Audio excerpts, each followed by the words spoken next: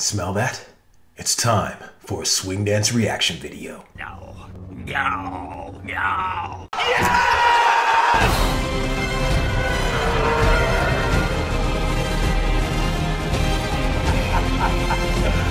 Woo!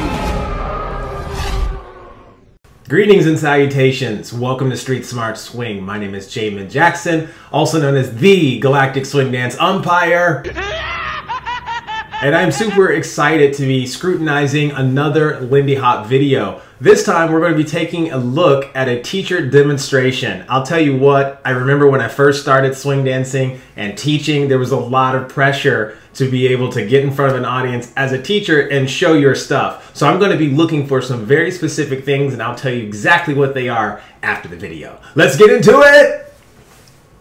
This is interesting. Festi Swing Brest 2020 Demo de Pro. It looks like it's a French event. So I'm going to be interested to see who's actually the instructors.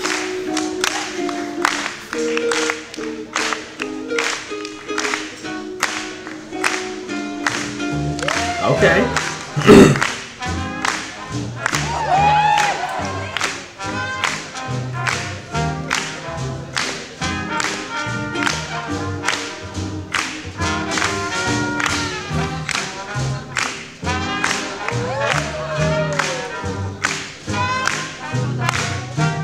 Yeah.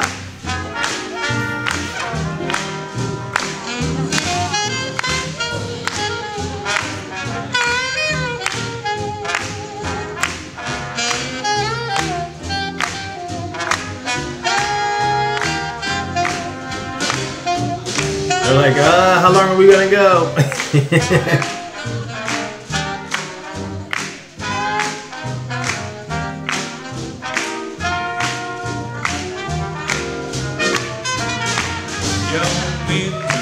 Alright, who's this?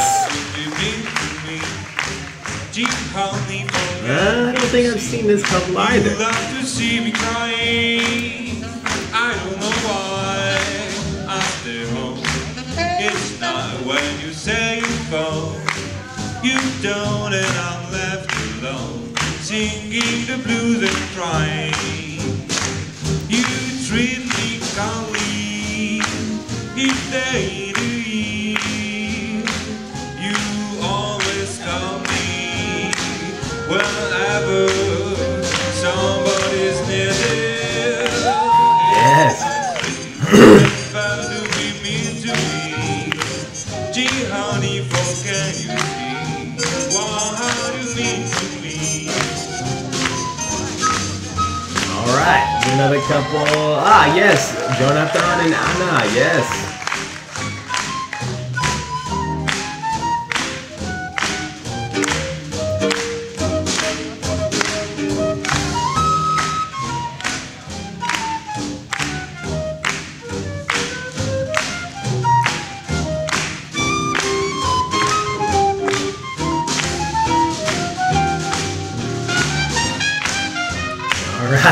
All right.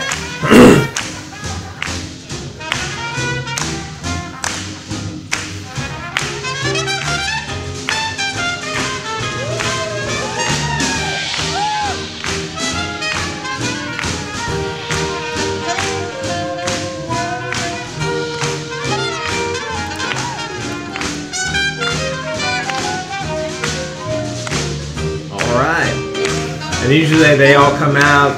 Sometimes they'll switch. I don't think they'll do it. Maybe they are. They kind of look like they're trying to.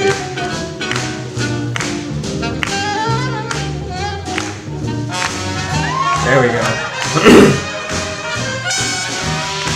You got to show those students that you can actually lead and follow what they've been doing, right?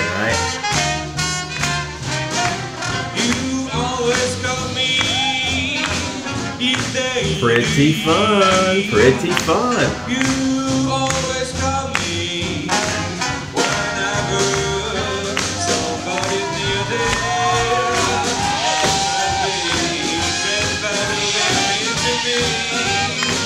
Gee, honey, what can you see?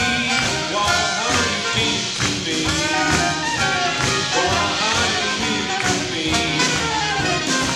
What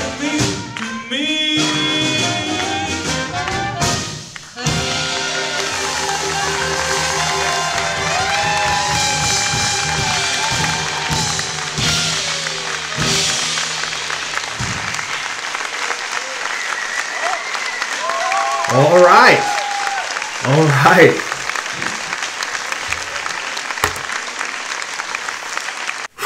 All right. I gotta tell you guys, I was looking for that word danger. Here's what I mean by that word danger. I was always, when I first came into the scene and I started teaching, I was wanting to find my spot.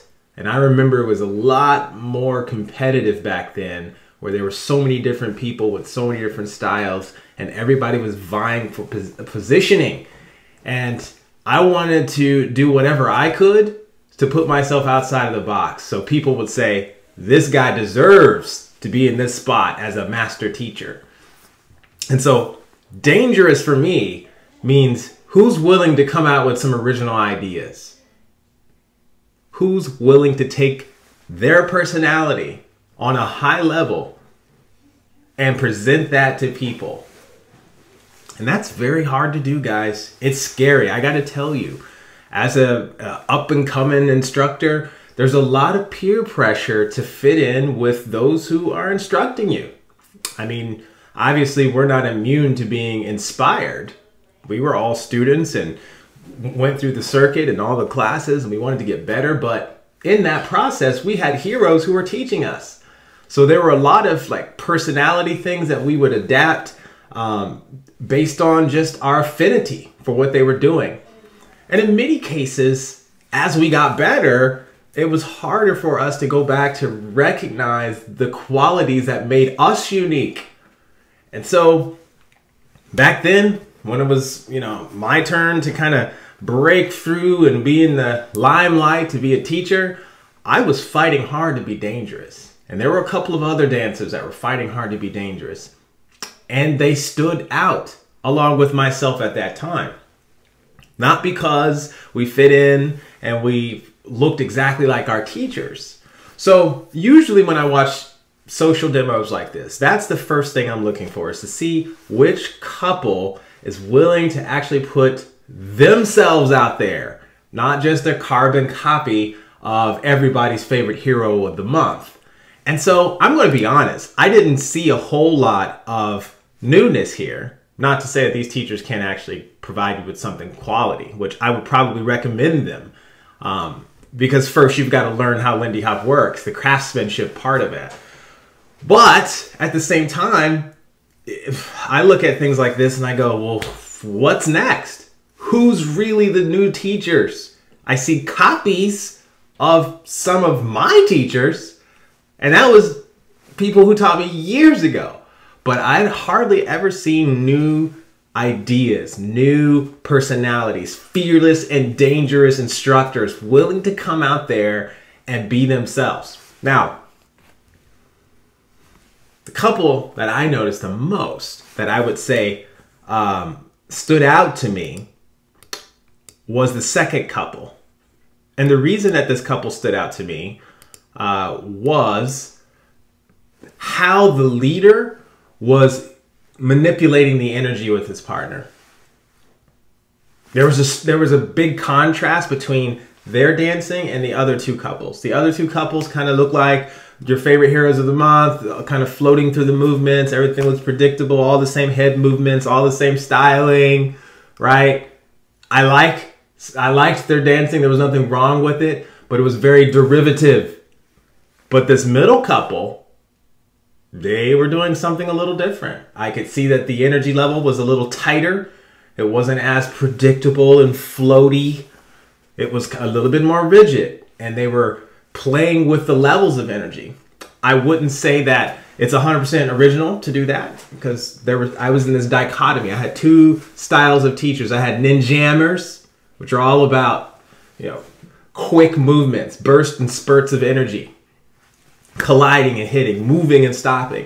And then I had the silver shadows, which is all about the continuous movement philosophy, moving and keeping your partner moving and making your movements look predictable, the quality of the feeling of the movement. And so there was this whole thing, this competition back then, and I don't really think it was necessary at the time. I looked at it as, maybe the Bloods and the Crips, the Jets and the Sharks, but really they were kind of talking about two sides of the same coin. Except in many cases, people were arguing about, you know, one's just performance and it's not good quality of movement. And the other one is super good quality of movement. That's social dance, right? And I was looking at it as, well, you can still social dance on this side and you can still social dance on this side. So it's more of a preference of how you manipulate it. And I think this couple in the middle was more on the side of what I would say is the ninjammer styling of moving, which was a lot of quick movements, intensity changes. And we're not really seeing a lot of that right now for many other reasons why. And I think there's a lot that's being missed out on when we forget the ideas that were presented by people. When we forget the way you can manipulate the technique that makes you look different. And that couple in the middle, I want to give them a shout out. They're my favorites, just watching. Because I could say, yeah, I didn't see certain moves coming. I'm a little surprised by their movements. I was surprised by the mannerisms. I didn't see like they were just trying to imitate their friends or their teachers. They were just trying something different. And I like that. I like that. So if I were an instructor attending an event like this, I would probably want to take their class.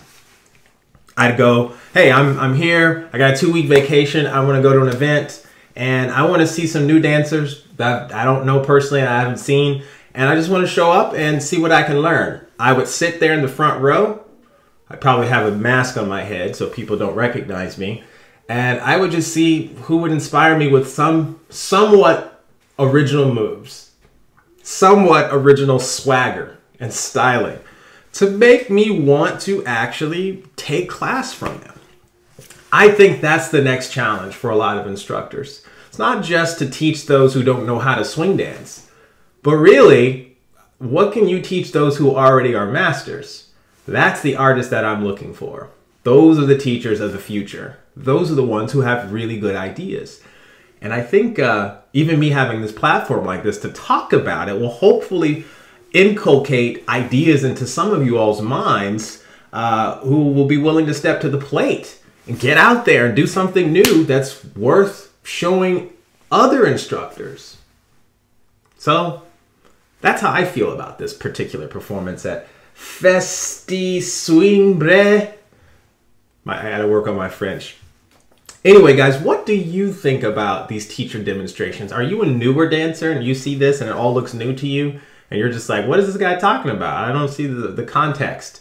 Let me know. Let me know what you thought. Because when you're new, you see things from a different perspective.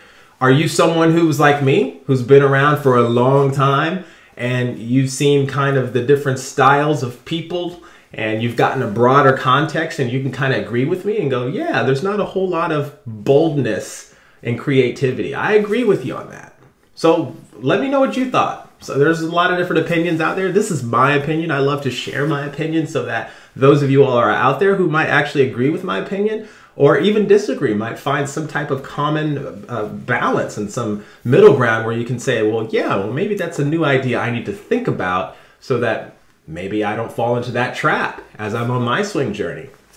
So anyway, guys, let me know what you think in the comment section. If you're struggling to be creative, I encourage you to check out some of my free courses. I have a school online and I literally spend hours trying to come up with new ways to do Lindy Hop. I think it's a tremendous challenge and a lot of my students are up for that. They're excited because we really demystify how Lindy Hop can be difficult and we get the technique stuff out of the way. It's only a small part of Lindy Hop that really is technical. Now, of course, we can't say that because then it doesn't make money at big events, right? So we demystify it so that you guys can actually see exactly what's objective and what is subjective in a way so that you can get to the bigger point, which is creativity and identifying who you are as a dancer.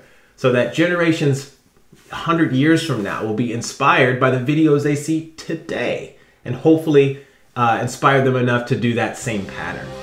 With that said, guys, let me know what you thought in the comment section. If I don't see you in one of my classes online, hopefully I'll get a chance to see you in the next reaction video. Take care.